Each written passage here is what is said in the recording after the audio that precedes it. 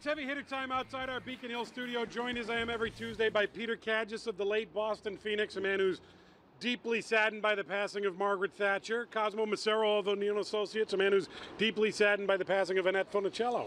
Mickey Mouse Club, beach blanket bingo, a lot of good times, a lot of good memories. Listen, Margaret Thatcher had a great bit of wisdom. She one time said that if you've run a household, you know all you need to know to run a government. There you go. Annette Funicello once... And that's the end of our Margaret Thatcher tribute, by the way. And Annette Funicello said, choose your mothers, choose Jif, I believe it was. Either that or it's hard to beat Skippy. Also words to live by, although you can't remember what product she was. I can't remember the peanut butter brand, but right. She was... Since you failed on that front, Cosmo, let's see how you do with the mayoral race. It continues to grow, the ever-expanding mayoral candidates pool. Felix Arroyo set to announce later today, we are told. The numbers grow. Ross is apparently considering getting in. Steve Murphy later this week may or may not get in. What do you make of all this? Look, I'm not surprised that everybody under the sun in the city wants to get in this thing. It's a good race to be in. It raises your profile no matter what. You know, the mayor has decidedly said, I'm staying out of this, but I got to wonder at some point, is and how will his influence be felt? Rob Consalvo, who's been very close to him, is it felt in that way? You're going to need about $1 million just to be competitive in this thing. Not everyone is going to meet that bar, but I think it's actually becoming very interesting with all these people involved in the race. Yeah, I think one thing to take note of is the number of Boston City councilors who are running, because if they run for mayor, they don't run for re-election.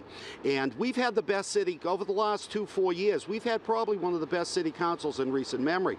But the council does not have a lot of power. I'm not sure what that means, by the way, the best city council. Yeah. They try to be constructive, that's what it means. If they stay out of things, that's when I like it. And I think they chafe at their inability to change things in Boston, or they chafe because Menino gets all the credit for what ideas they come up with.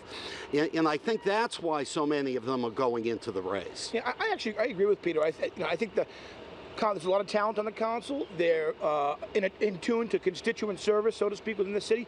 That bodes well for the city. I think the group of candidates so far is pretty strong. Plus, you just got to finish second. Then you're in that runoff, and that's a win. So, unlike in regular primaries where you got to win the thing. Let's go a little closer to home, right behind us, where last night the House passed their version of the transportation bill. This is the $500 million one, not the $1.9 billion Duvall plan. They didn't do it with a veto-proof margin, though, Cosmo. They came up 10 votes short on that.